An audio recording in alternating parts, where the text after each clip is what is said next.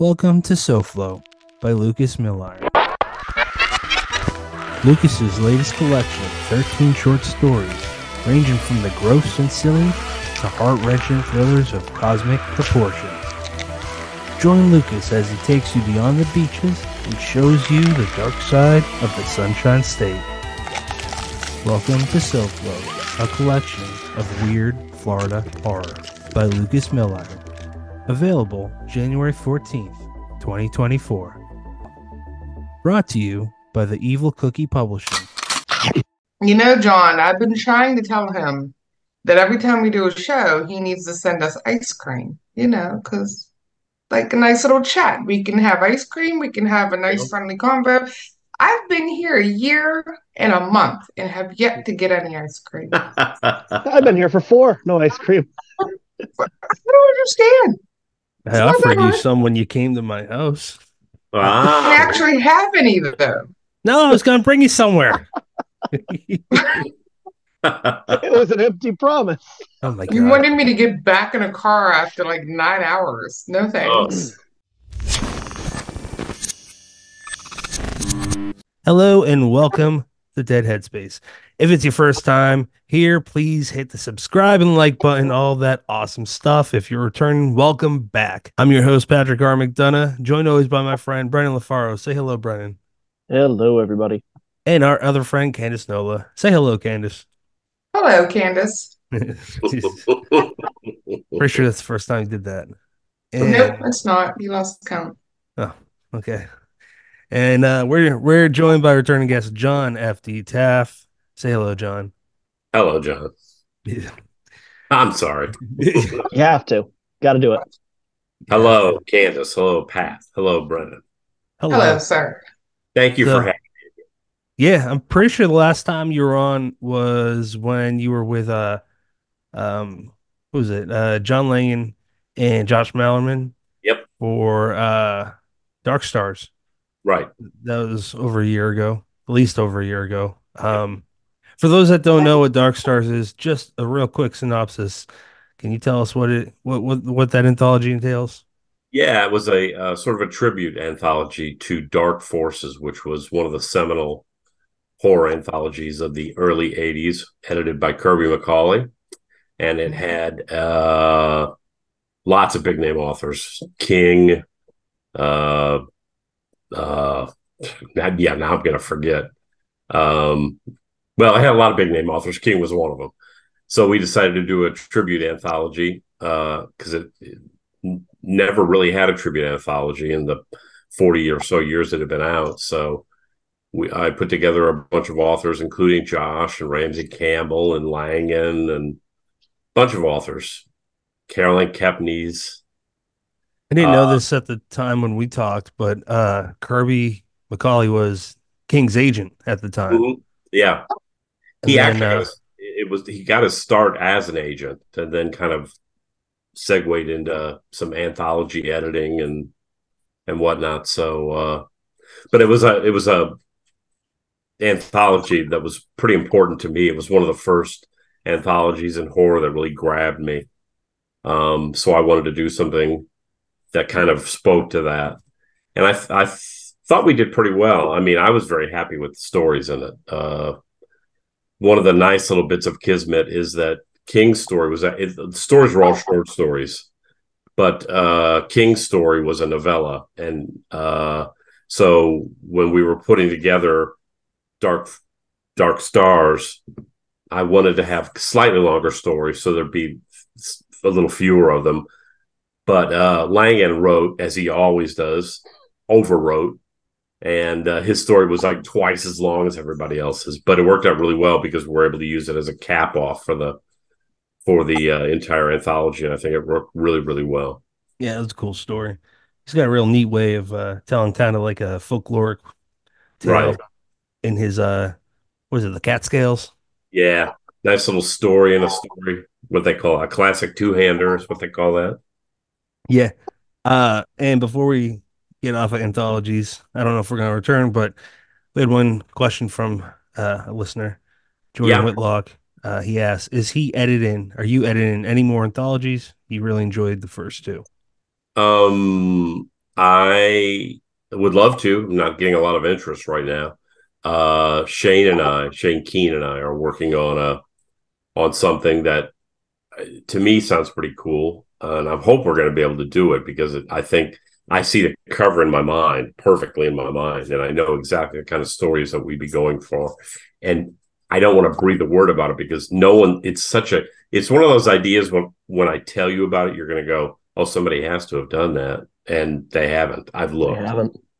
Very cool. It's a great idea, and so we'll see. Publishers are really funny about anthologies and fiction collections these days. So it's hard to really get them to bite on one, but we'll see. I would love to.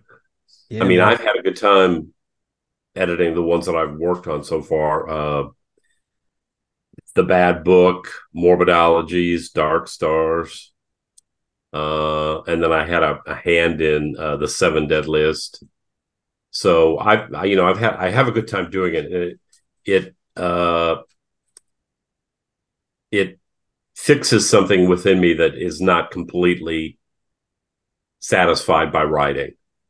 So it's a slightly different skill set, and it makes me feel good. I came up through trade magazines and journalism, that kind of stuff, and did a lot of editing on that kind of stuff. So it still kind of makes me feel like I'm putting those skills to good use. But we'll see. We'll see if anybody is interested in doing anything. absolutely. And John, I'll cut this if you want me to, but in case someone's listening, the right person's listening, I'll just tease it at this. Me and you talked about, well, we both love Peter Straub. What about a Peter Straub tribute anthology? Yeah, I And have a proposal put together for a Peter Straub tribute anthology that again, I think uh, possibly because of the kind of people I'd be going after to submit stories and the kind of money that I would have to do that. I think it's kind of put the publishers that I've approached it with off a little. But we'll see. I mean, you know as I do with you, Pat, that Peter Straub was he informs everything I write. I mean, he's my go-to writer. The Throat, which is one of his novels in the Blue Rose series of books, is one of my hands down favorite books of all time. I try to go back and read it once a year. So I would love to do a tribute anthology for Peter.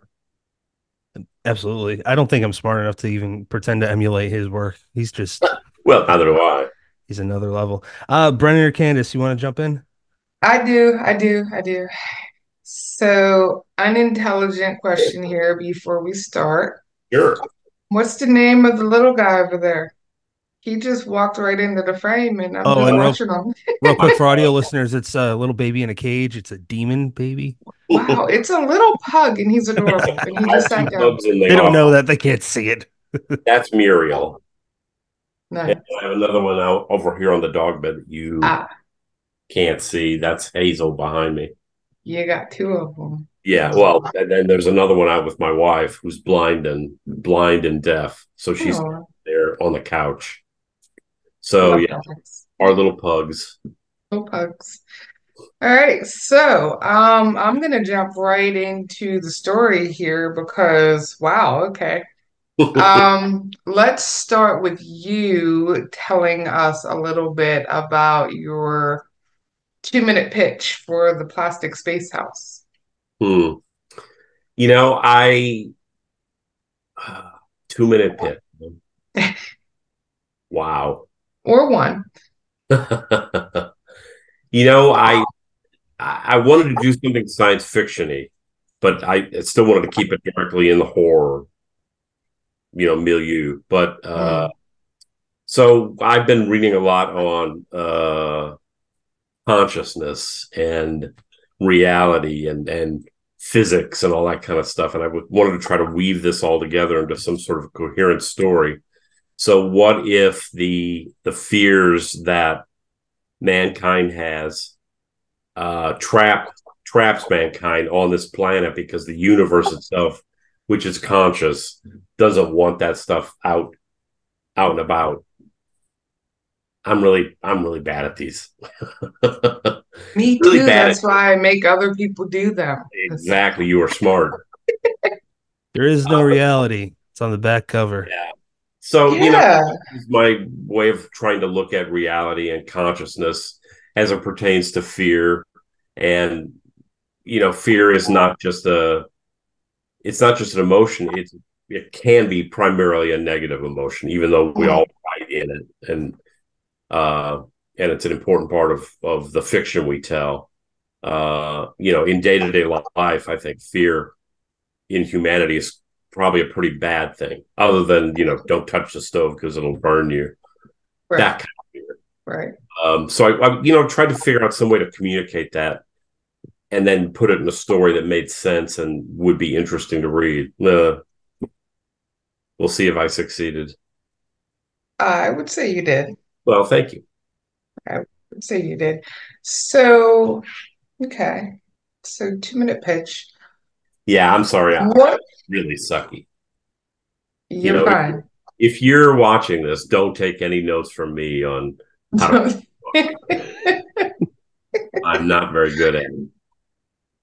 So that all made it sound like you had a very complex tale to tell, and you did. There was an awful lot woven into there, and there were a lot of layers. Um, what for you was the most complex part of writing the story?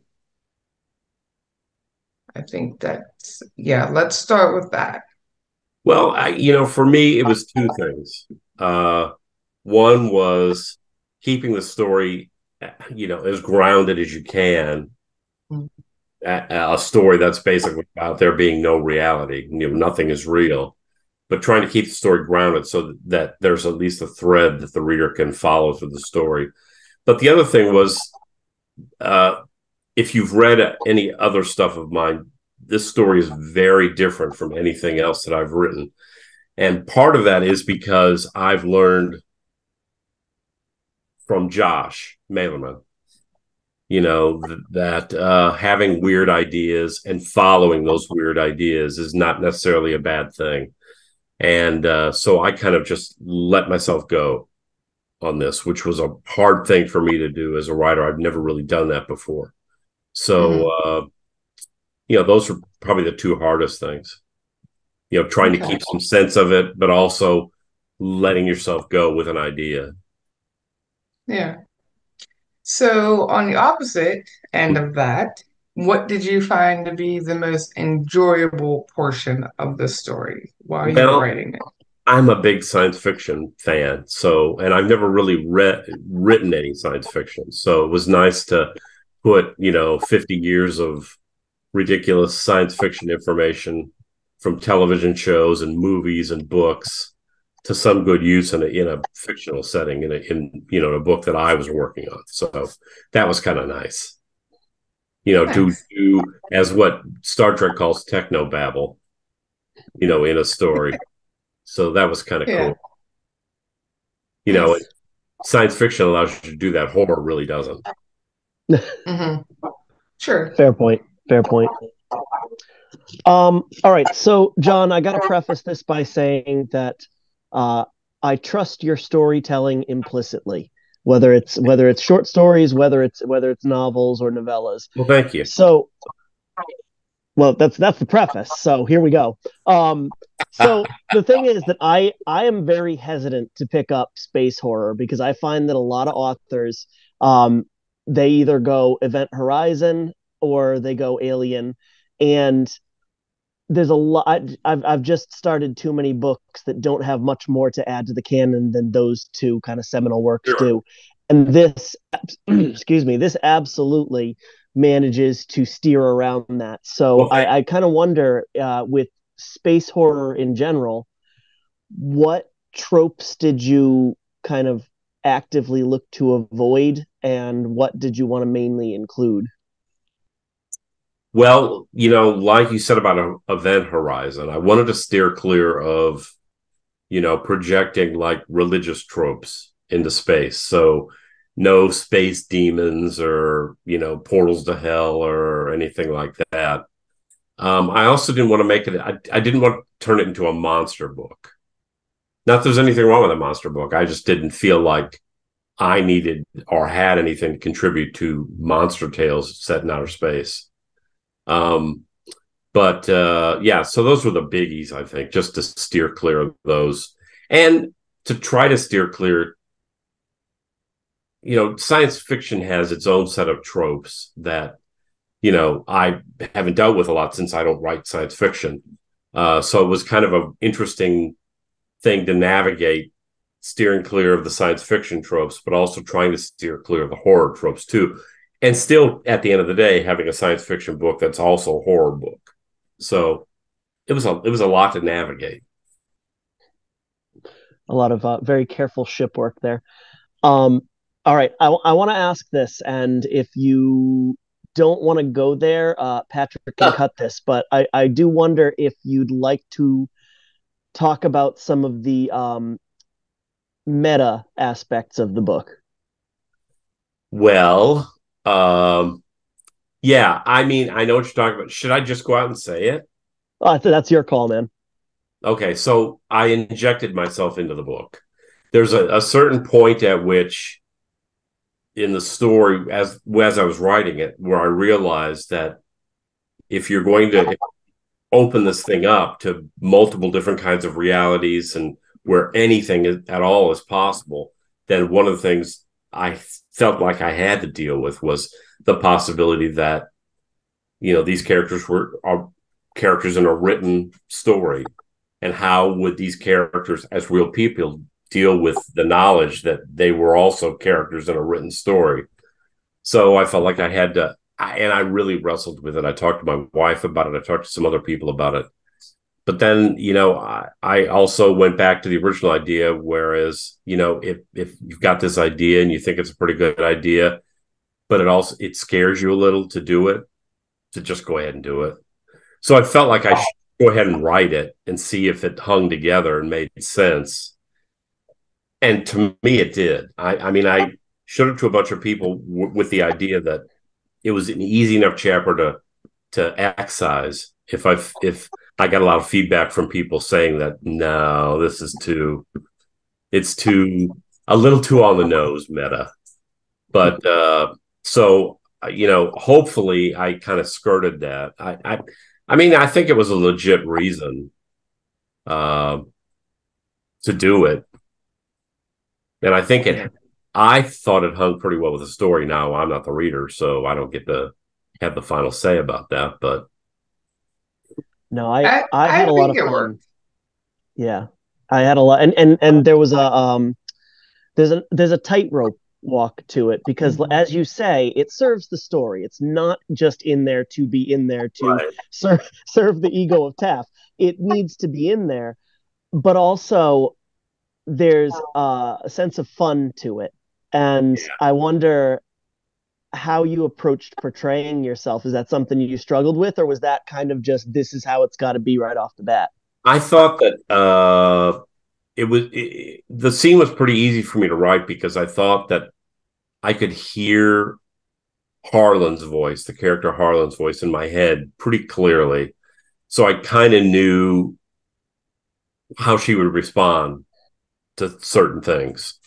So putting her in a situation where she's going to meet somebody who theoretically wrote her story or wrote part of her story and used her as a character, I felt pretty sure I knew how she would react to that and what she would say.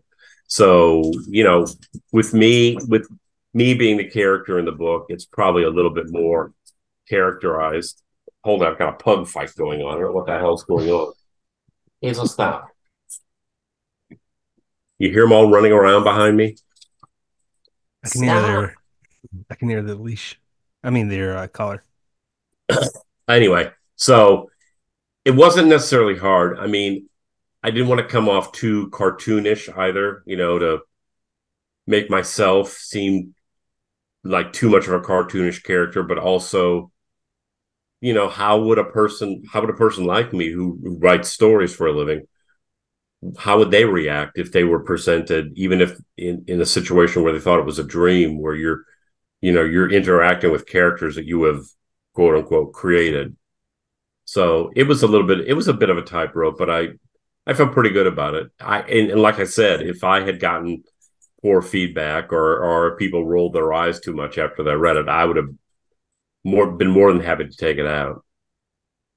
It just seemed to work. The other thing that is really kind of funny about it is that, and I know probably everybody that writes in horror at one point or another is confronted with Stephen King did this once. Yeah. Do I really want to do this? Yeah. And that was a big part of the decision. I mean, it is totally nothing like the way that King did it in the Dark Tower series, but the thought did go through my head. Do I really want to do this?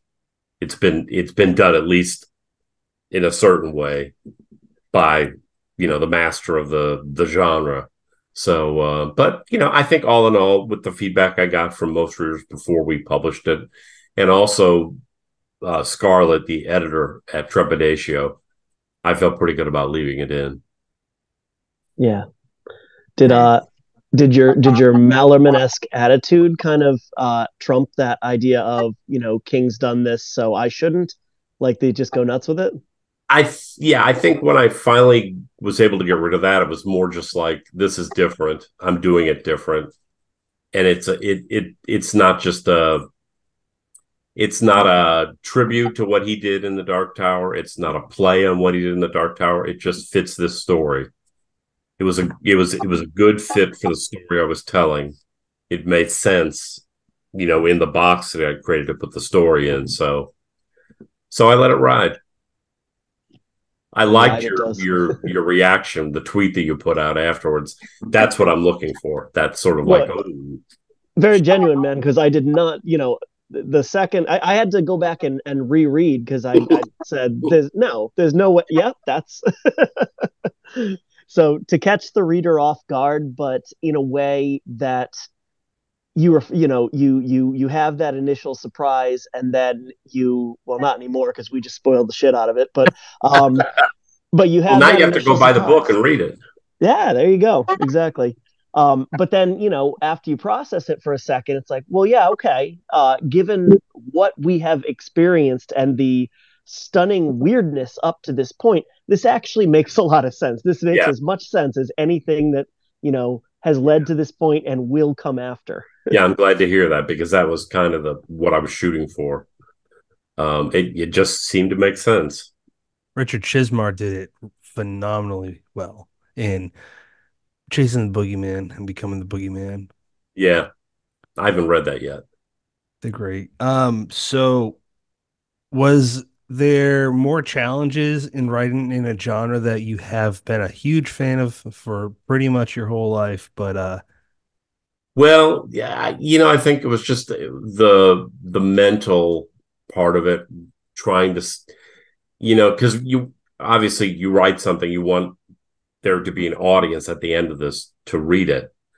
And how do I find that audience? How do we find that audience to put this book in front of them to get them to read it? And how do I make it enough horror within the science fiction to not put off the horror audience that I've spent, 30 years of my life trying to build for myself? So, I think that there was a lot of wrestling with that, so that it would not become too much this or too much that. It's that trying to get that nice center ball in the bowling alley, trying to put the right spin on it. What's your takeaway after doing this? I've got another idea for a science fiction horror movie that sort of is in the same, not movie, I said movie, a book, that's sort of in the same kind of milieu. It's not in any way a continuation of that story. It's not a sequel or anything, but it's kind of centering around the same ideas about consciousness and whatnot. And, I'd like to write it. I'm just trying to think of who would be interested in it because it was really hard placing this book. I got you. Everybody was like, it's interesting, but yeah, I remember you telling me. Glad that trying to sell it.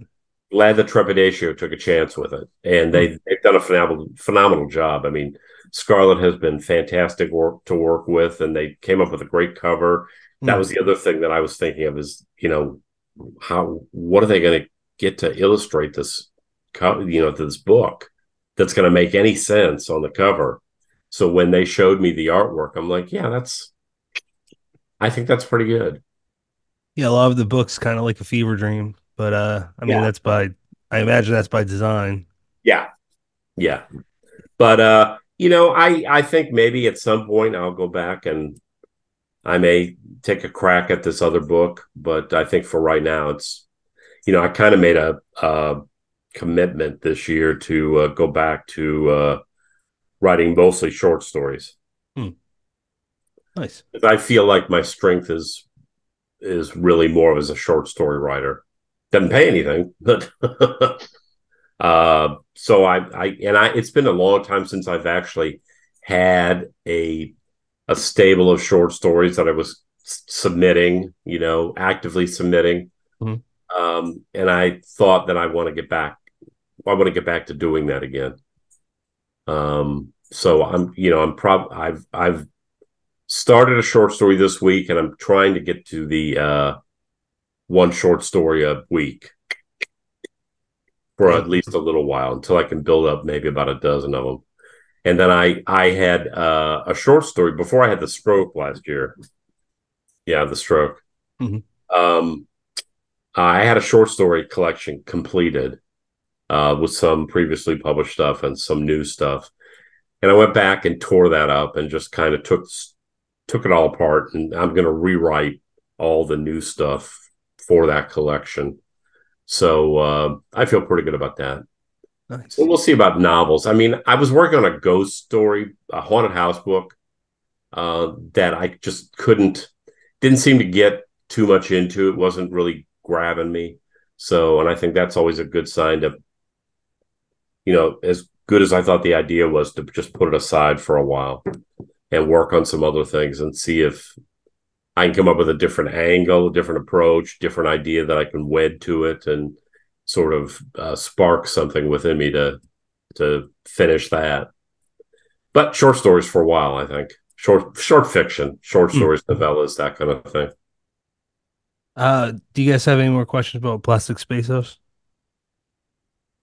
No. Okay. I would like to hear you talk about the anthology that you and Shane Douglas Keene just came out with. Morbidologies. Yeah, that was Shane and I have known each other for a long time, and Shane was one of probably the earliest supporters of my stuff. And when he moved into this direction where he was starting to write poetry and get more involved in horror as a genre, he kind of approached me with this idea that he had, and I was looking to do something to follow up Dark Stars, and I liked the kind of the elevator pitch that Shane gave me, which is, that people having obsessive stuff about whatever it is in their life, obsessive stuff that borders on horror. So he had slung a few author names past me, and I slung a few past him. So we, like we do when you start an anthology, you just start, we put together a pitch sheet, and then we just put together a list of authors that we'd like to work with, and we just start approaching them with it. Just, would you be interested? Do you have the time? This is where we're, thinking about going with it. It's hard too when you don't really have it sold, so what do you do? And I've done it both ways. You sell it first, then you go out and get the authors, or you get the authors first, and then you use the author list to sell the book. It's definitely easier if you have the author list prior to selling the book. It makes it easier to sell it, but it makes it harder to get those authors in line when you don't have a publisher lined up. So they both present challenges. But we did the sell it to the publisher first, and then approach the authors with it's definitely going to be published, and here's who's going to be publishing it. So that made it a little easier to get to the authors that we wanted. And with me, probably more so with Shane. I think that after 30 years in this business, I afford myself the luxury of only working with people that I want to work with. Yeah. And I don't mean that to sound, because it doesn't mean I'm going, after the high fruit all the time. And it just, if I think somebody is writing in a way that I like, or they're easy to work with, they're fun to work with, I know that they're not going to be a problem. Because life is too short. So Jonathan Mayberry said it yeah. perfectly. He said he doesn't work with prima donnas. Yeah. Well, why do you want to? I mean, No, it's too short, and there's plenty of good people out there to work with, and that's kind of the way I look at it. I mean, I've been doing this for 30 plus years, and I've worked with a lot of different people, and I think there have been probably less than one handful of people that I just will not work with anymore for one reason or another. And most everybody else has been super nice in this industry and super easy to work with. Nice. So I like to work with people I haven't worked with before. Mm-hmm. And if I think that I can bring something to the table as an editor, then that's another reason to bring them in. And we've had really good luck. I mean, Shane and I, it was pretty much I think one person ended up dropping from the book, and we'll go into that, but it wasn't for any nefarious reason. She was just busy. So everybody else was pretty excited about it and delivered what I thought were great stories. Nice. Candace, do you have anything to add, being a fellow anthologist? Actually, no. Okay. But I had another question that I was going to get Sure. into. Only because I said no, because one, I mean, you pretty much now I can't talk. Thanks, Pat. We're gonna blame him because I can't talk now. Good going, Pat. You covered everything that I think I would have asked anyway, and I know this is one of those things that we also went over on the Stoker panel that we were on as well.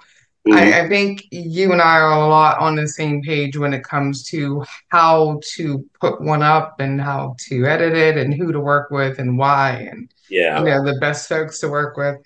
But I do want to talk about your experiences in the business, and since you've just mentioned you have a um, long-standing history in the business, you're an icon in the Oh, business. God.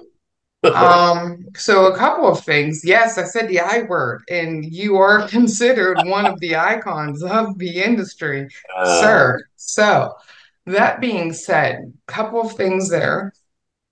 What has been one or two of your most memorable parts of your journey within that time frame? I know it's a lot, so feel free to shout out one or two or three.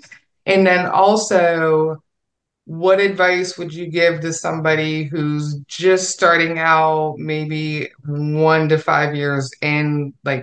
What would you tell them if someone finds themselves suddenly struggling with, are they good enough? Should they continue? How do you keep going in the face of rejections and the competition and the perceptions? Yeah. And I guess the first thing I'd say is, even after 30 years, I still have plenty of periods of time where I just feel like, why am I doing this?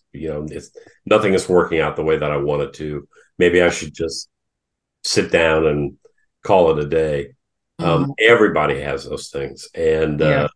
you just got to find a way to work yourself around it. And I know it's hard, but I came through last year with that kind of a period myself, where even after 30 years, I'm thinking to myself, wow, do I really want to do this anymore? Things are changing, and I don't feel I can get my stuff out the way that I want it to.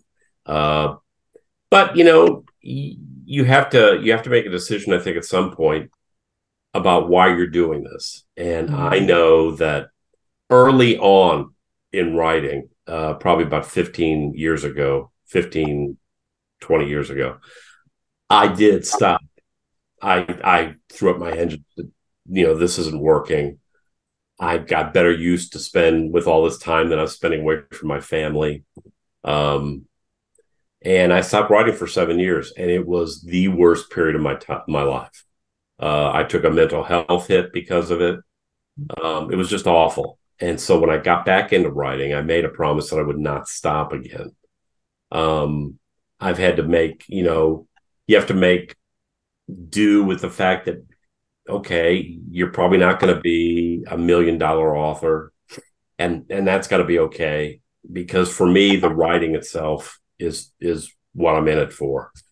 And I want to get my writing across to as many people as I possibly can, but you can only do what you can do, and you got to kind of work at it, and it comes in increments. And there are people that get struck by lightning. There are. And I think too many people look at those people and they say, that's exactly what needs to happen to me before I consider myself to be successful. But that's just, it doesn't happen that often. You look at the top of the industry right now, the top of the horror books, and it's maybe 5-6 people. Yeah. And that's kind of the way it's always been. And it's not, I don't think there's anything defeatist in that. And I don't think there's anything sour grapes in that. It's just the way it is. But I have had to sit down and figure out why it is that I want to write, and then be comfortable with that reason. And so that's kind of the biggest piece of advice I would give to anybody, is just, hang in there. And, if you've got a support group of some kind, whether that's your family or other writers or friends or whatever that is, lean on them when you go through these kind of times. And, it's important to have people around you. I mean, it's nice to have your mom if she reads your stuff and says that's great, but it's nice to have some people around you who will read your stuff and give you honest critiques. So that when they come back to you and they say what you're writing is worthwhile and it's interesting and it's exciting and you should keep doing it, you can believe them. Right. Because it's hard to find those people. I know it really is. I mean, friends, because they don't want to hurt your feelings. Right. They don't want to be like, no, I didn't like it. Really important. You don't want a whole team of yes men. Right. I mean, it's nice to have that. You should have that. I mean, hopefully your mother hopefully at least your mom or a parent or somebody is reading your stuff and saying, that's nice. But you really got to have people around you that you can trust that, it's not nice. They can tell you that too in a non-hurtful way. But, stick with it. Read a lot, and read a lot outside your genre, so that you kind of have more of a breadth of information that you can draw on.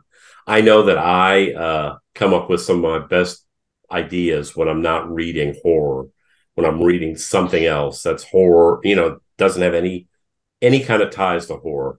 It'll give me an idea that I can turn into a horror idea. But, if you're reading too much horror and nothing else, I think, to me at least, I would be a little concerned about where my ideas are coming from if I were just reading horror. Sure. And what was the second part of that? Oh, my memorable experiences. I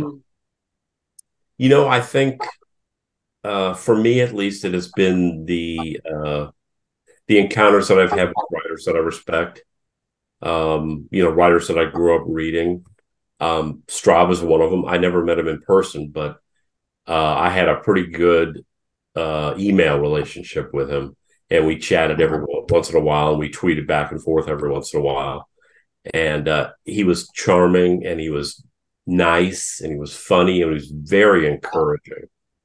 And I think, to find out that there are people that you revere as a writing god that are, encouraging and supportive of your journey as a writer, regardless of what that journey is, that has been particularly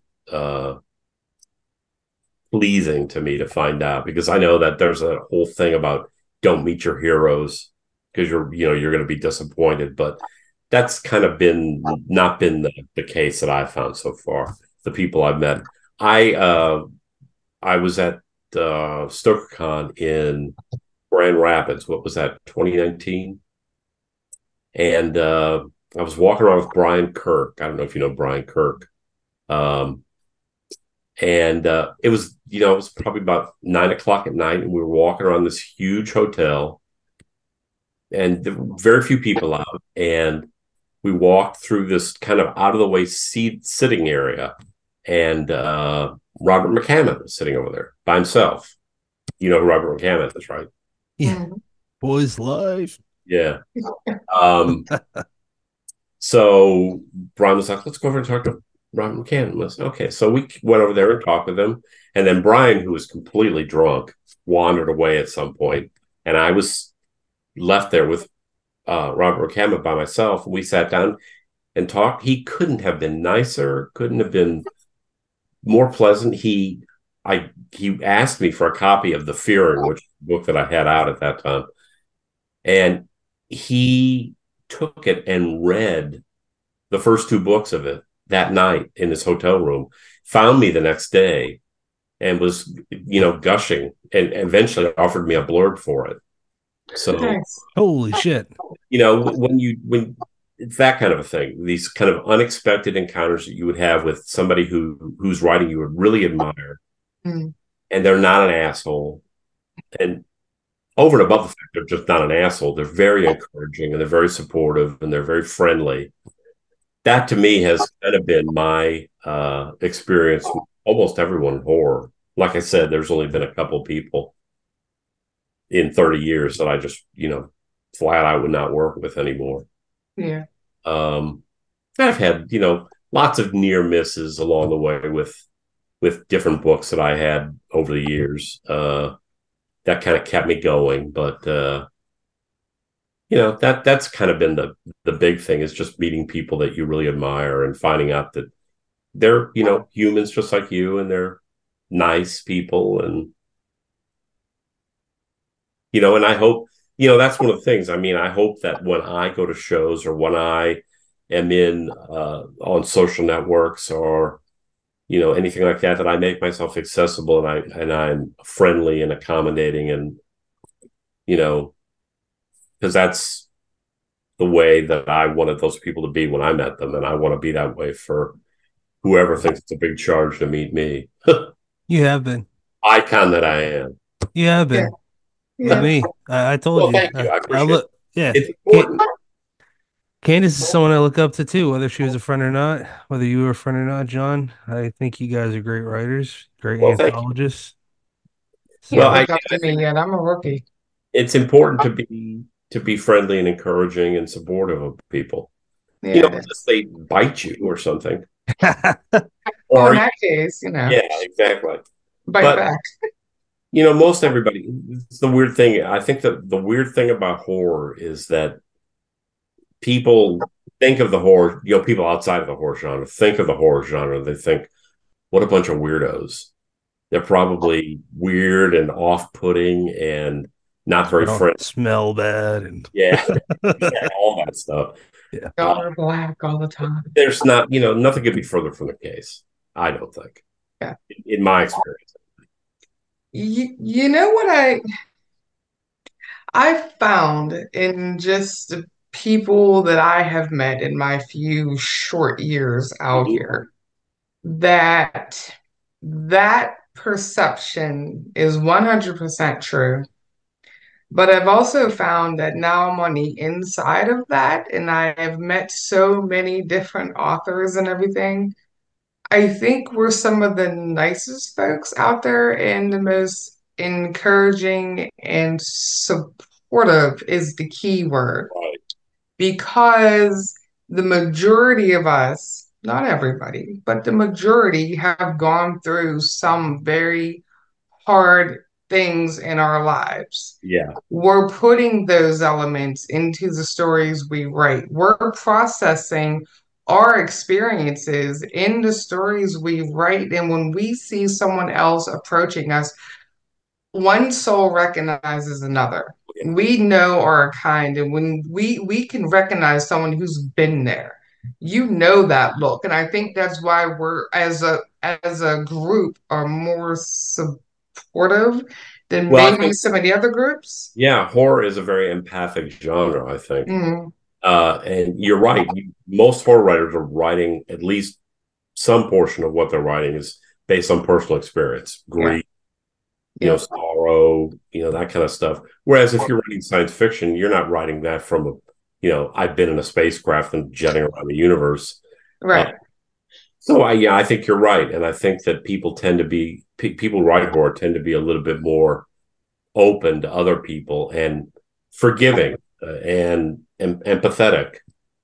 Yeah, I think it shows. yeah.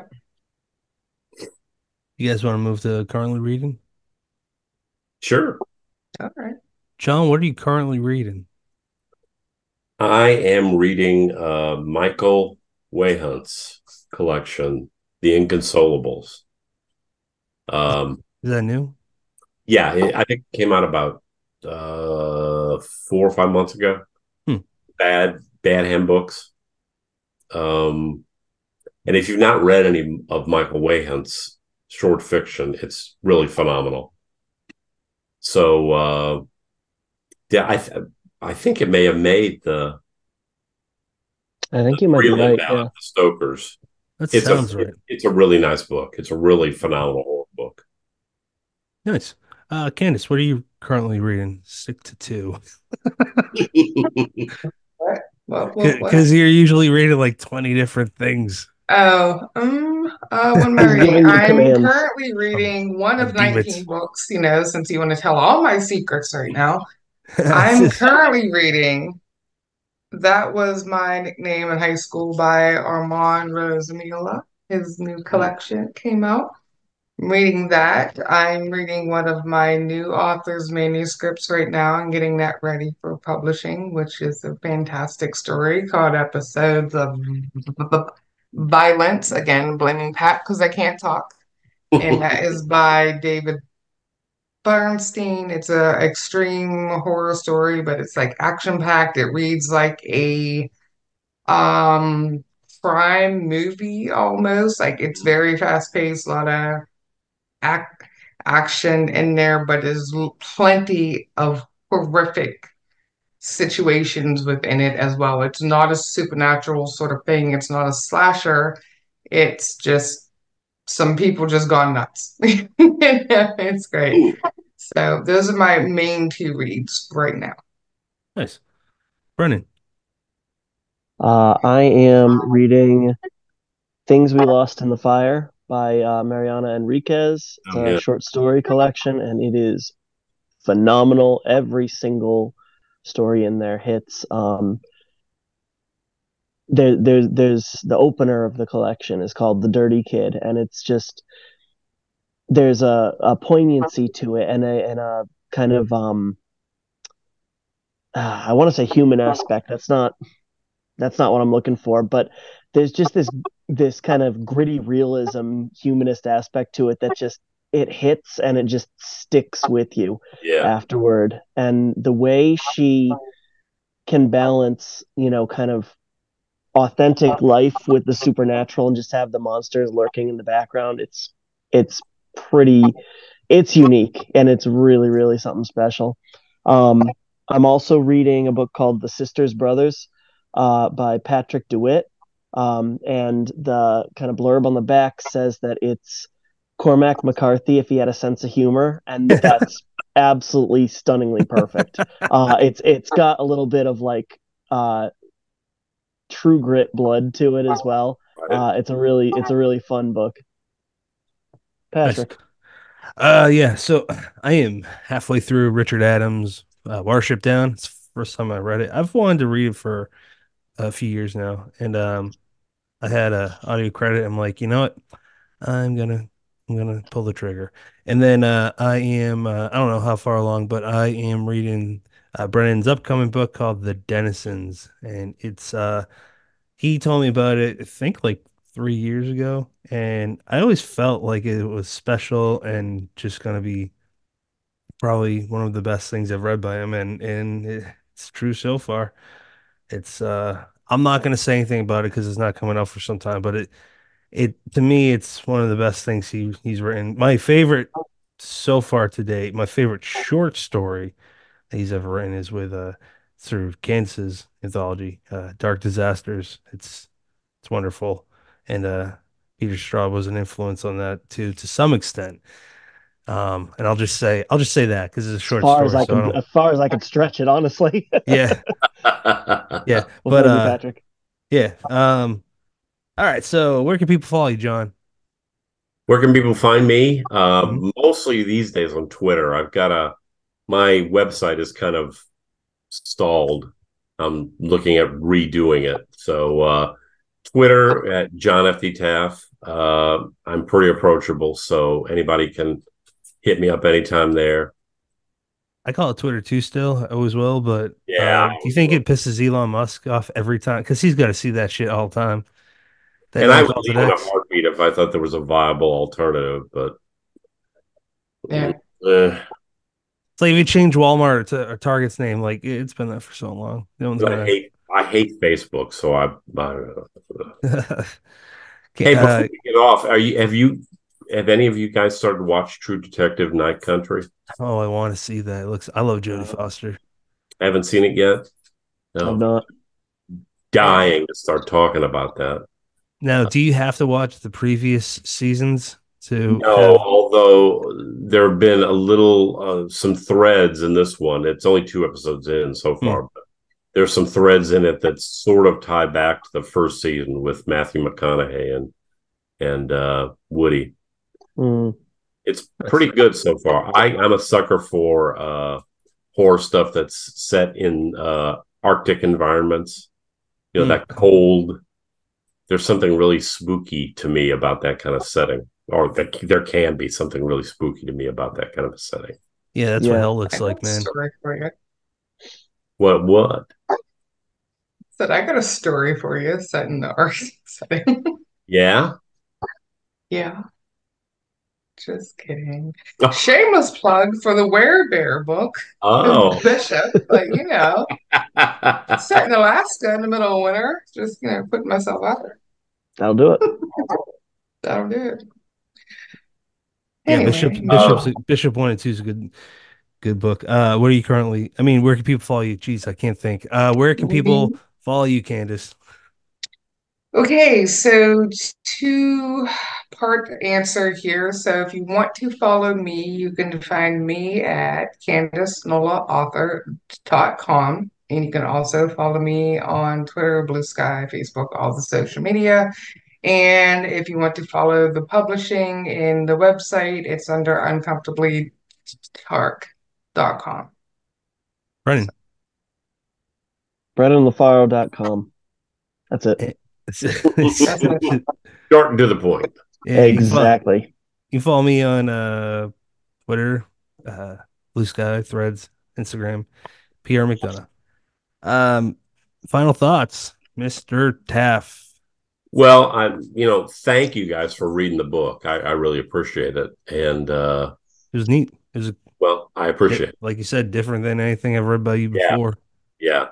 So hopefully this will draw up a little traffic over to Amazon or wherever people get their books. And because I'm over and above my just need as an author to have people read it, I'm really interested to hear what people think about it and what it makes them think about when they read it. So read it. You want to approach me on Twitter and let me know what your thoughts are, I'd love that. There you go. Follow up with that, people. Candace, final thoughts. Final thoughts. Plastic Space House. Unpredictable, enjoyable, trippy in a good way. Buy it, read it, love it. Let this man know what you think. Thank you, sir, for your time, for your Thank you. words, for your wisdom, and just for hanging out with us this Well, evening. So I love hanging out with you guys and talking. It's been a blast. Good. Brennan, And hopefully I'll be able to see all of you at an upcoming event sometime. that'd be great. I'm At sure. some point. At some point. Yeah. So I'd throw out that if you are a science fiction horror slash space horror fan, definitely make room for this because it adds new stuff to the canon. It goes it goes past the furthest reaches of space. But here's the thing: is if that's not your cup of tea, check it out anyway for the exact same reason. Yeah. It's not gonna tiptoe down the same avenues that drive you away from that genre in the first place.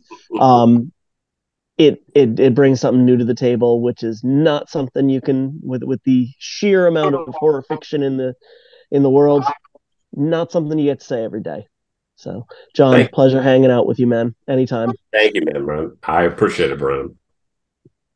Shane Keen actually replied to that person that asked you that question earlier, and he just said he just might be referring to, are you going to edit any more anthologies?